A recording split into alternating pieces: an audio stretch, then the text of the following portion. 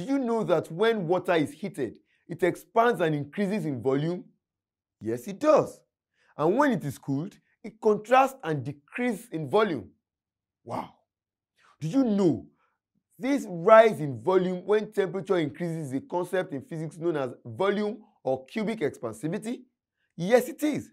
The volume or cubic expansivity is the increase in volume per unit volume per degree rise in temperature.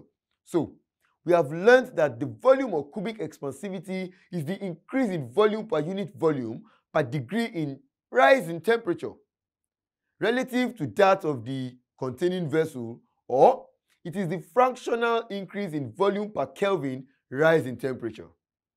The formula for calculating volume or cubic expansivity is, of course, V2 minus V1 bracket close divided by V1 theta, where V2 represents the final volume, V1 represents the original volume, and theta represents the temperature rise in Celsius.